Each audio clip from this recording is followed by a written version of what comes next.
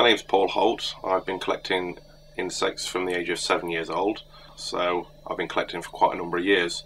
For a long time I've been wanting to go to the jungles, and I made that possible in 2008. I've been visiting Central America and Africa since, pretty much in search of just specimens, butterflies, moths, beetles, for my personal collection.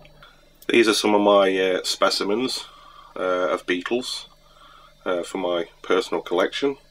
Some of my favourites. These are the Macrodontia cervicornis, the male and the female, my favourite specimens. We've got the Goliath beetle from Africa, the Dinestis hercules from Central America. For some of the largest beetles,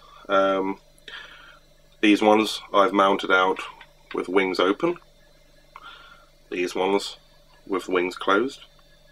Now we're on to some butterflies. This is the Morpho species. Some of my favourites again. We have the Morpho obidonis, Morpho didius, Morpho godati, Morpho menelaus. These are my favourite specimens, really colourful, really collectible, from South America. This is another part of my collection of various specimens.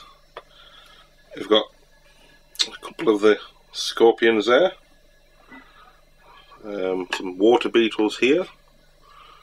We've got the orb web spider, tarantula, various wasps and praying mantis.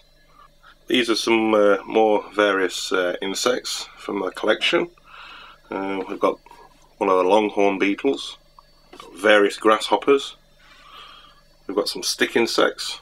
These were my personal specimens that I used to breed, and rather than dispose of them, I put them to my collection.